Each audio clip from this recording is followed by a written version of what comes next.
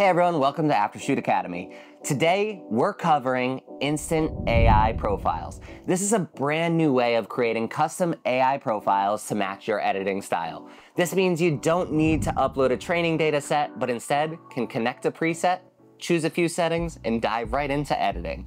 From here, you're gonna go ahead and click on New Profile, and now you're gonna be presented with the option to create an instant AI profile or your professional AI profile. The professional AI profile is the one where you're gonna upload all of your images from your Lightroom catalogs for it to learn your style, but we're gonna do it the simple way. We're gonna build our instant AI profile.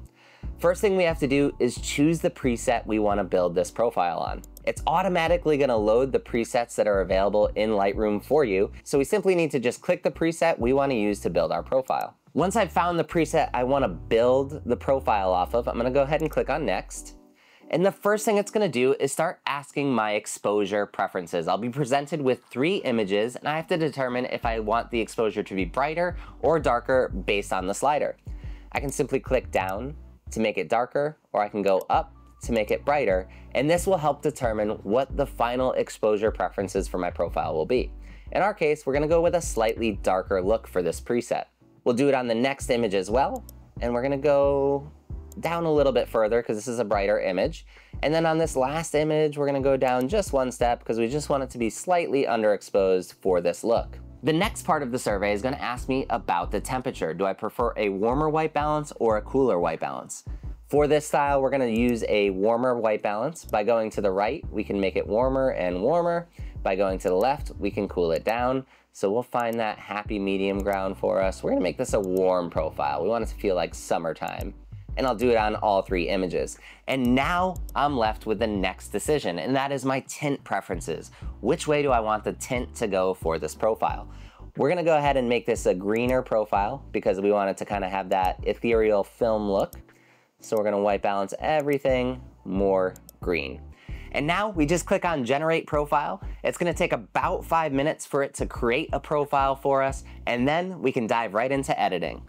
And within just a few seconds, it actually completed, and all I have to do is name it. It's gonna tell me what the preset I used was. We're gonna call it warm and green. And now we have that custom instant profile ready to go. All I have to do now is choose some files to edit, run the editing, and review my final results. Now that my profile's been named, created, and customized, all I have to do is go in and edit the files. To do so, I just have to scroll down to the Instant Profiles category, and we're gonna click on the profile we wanna run, and then we're gonna choose the files we wanna edit. In this case, we'll just edit the flagged images. We'll click on Edit, and it'll run through, and in just a few seconds, I'll be able to actually see the edits inside of Aftershoot that our brand new instant profile created. Now that the edits are complete and displayed in Aftershoot, I can decide if I wanna make any tweaks to this profile. Once my edit's complete, if I decide I wanna do anything different with that profile, I can go ahead and use the Adjust Profile ability on the post-edit screen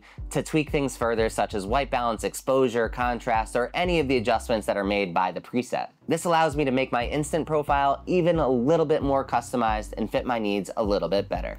Now, while you're trialing Aftershoot, you get 3 instant profiles available to you, so you can make 3 different looks within Aftershoot. And if you're on the max plan, you can get a total of 5 instant profiles available to you. So you can go ahead and create different looks, play with different styles, all using Aftershoot's Instant Profile feature. And there you have it, Aftershoot's Instant Profiles. Simply uploading a preset in a matter of moments, having an amazing profile that edits just like you in any style you want. So go try them out, play around, try some new styles, and let us know what you think.